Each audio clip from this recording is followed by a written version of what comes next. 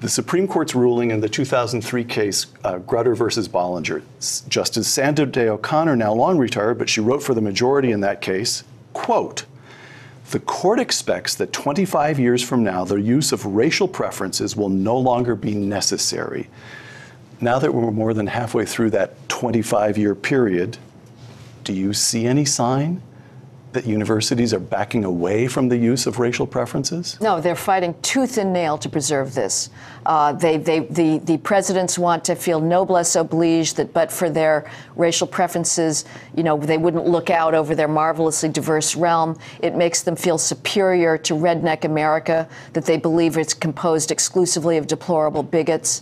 And the sad fact is that the driving force behind all of this, which is the academic skills gap between blacks and whites, has not closed. The average black 12th grader still reads at the level of the average white 8th grader. That is really a problem, Peter. And but the solution is not preferences in college. There's got to be a cultural revolution in the black home that puts a priority on education that we see with Asians. They're whooping everybody's ass because they are so single-mindedly focused on academic accomplishment. Actually, use that.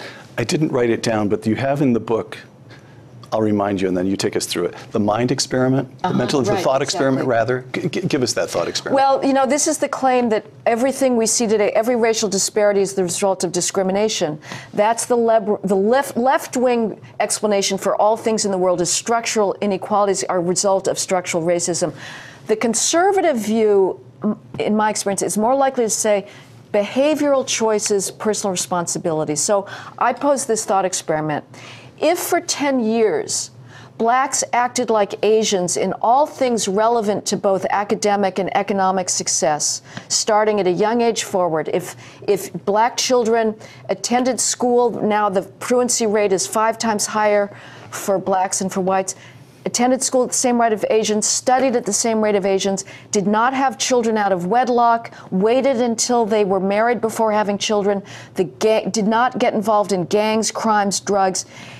So they acted like Asians in all things.